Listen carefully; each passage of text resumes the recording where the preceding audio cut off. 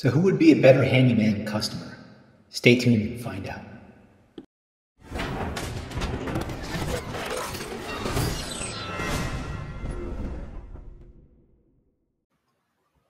Okay, in today's video, we're going to take a little departure from the normal videos that I create, and we're going to have a fun little exercise.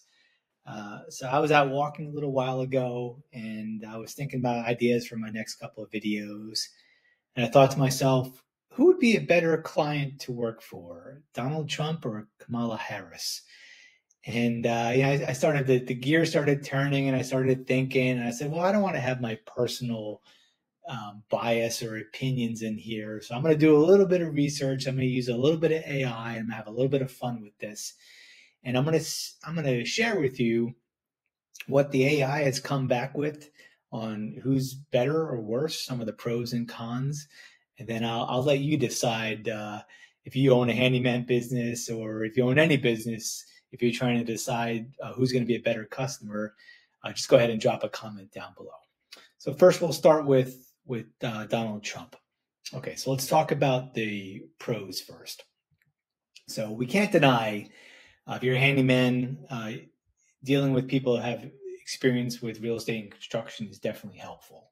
So we know that Trump has an extensive experience in real estate, which might make him knowledgeable about the value and quality of work and the costs associated with certain types of things.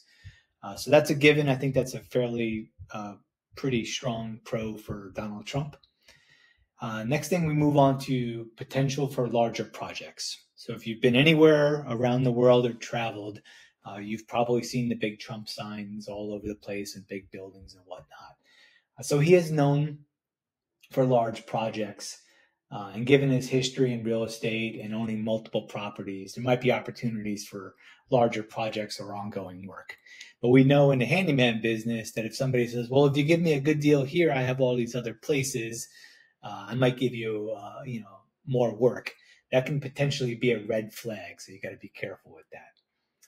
Now, as we move on to the cons, the first one is demanding standards.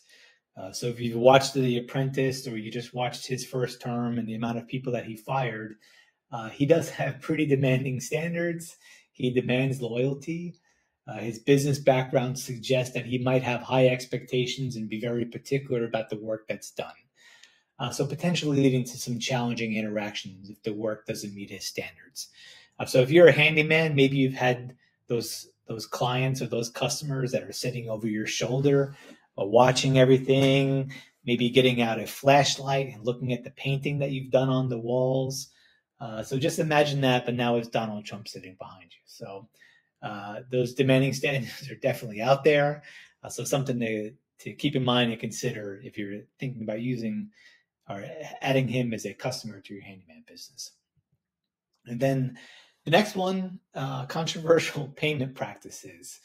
So there have been reports, and again, I'm not a journalist. I'm trying to remain unbiased in this assessment here, but there have been reports and lawsuits alleging that Trump has, at times, delayed or disputed payments with contractors.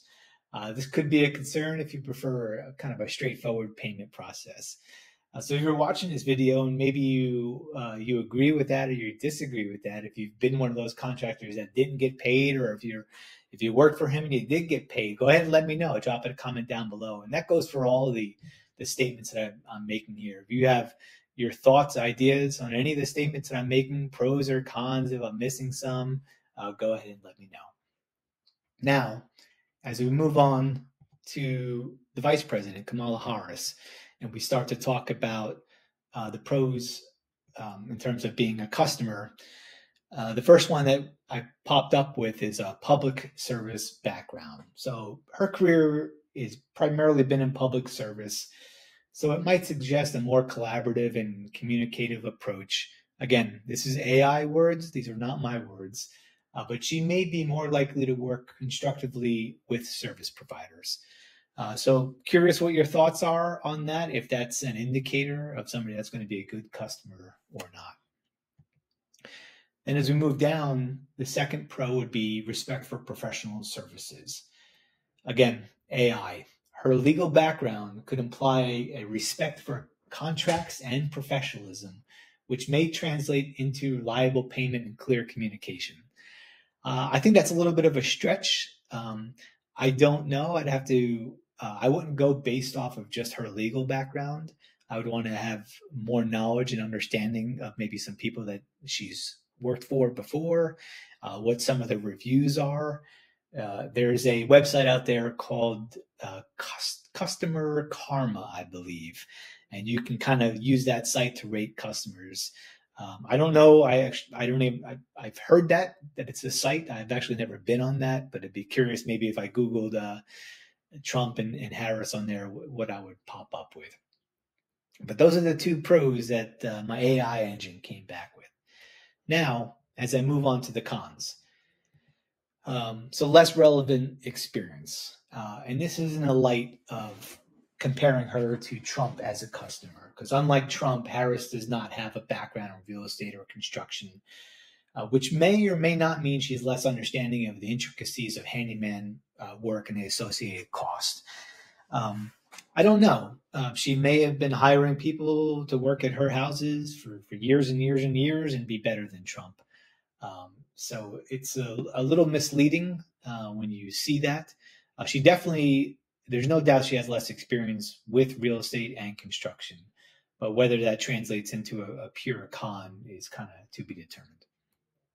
And then finally, this one was funny, a busy schedule. So as a high-ranking political figure, her schedule might be highly demanding, potentially making it difficult to coordinate appointments and address issues promptly. I would argue they both have some pretty busy schedules. Maybe Harris is a little bit busier. Again, just a thought and idea on that.